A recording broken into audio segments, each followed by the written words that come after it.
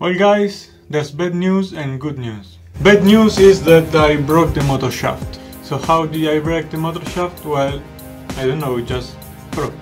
Good news is that I just got a new one, so I'm replacing it, which should be fairly easy to do. This is an outrunner motor, so the outer part should come out easily.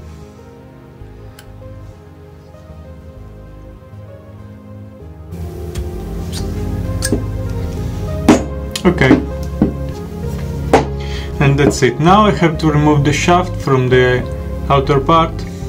So this motor has two set screws on the side of the shaft, and I have to remove them with a 6mm hexagonal screwdriver.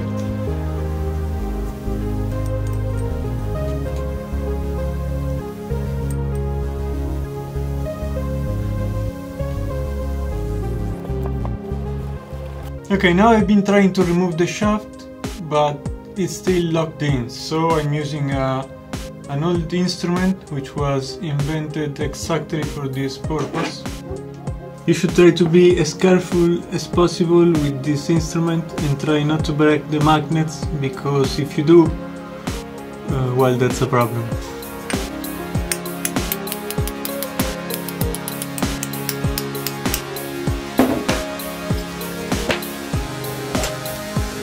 Good, that was easy.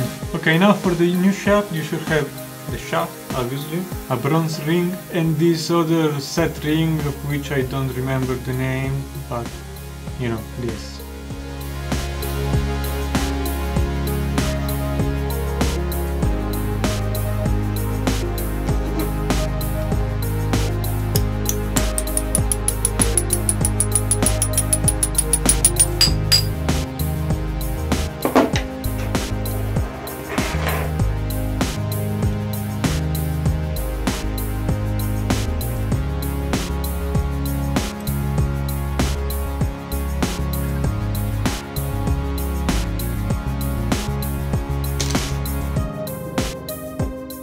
When positioning the rotor on the stator, the magnets will pull in that direction, and you have to be careful not to ruin everything at this point.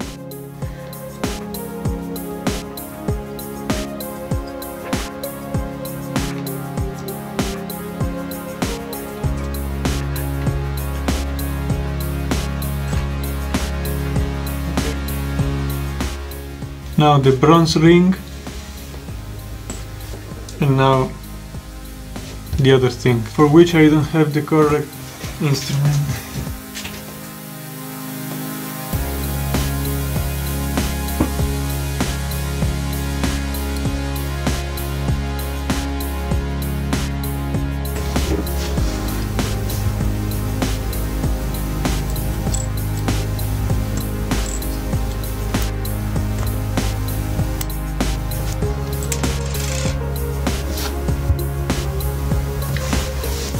Perfect!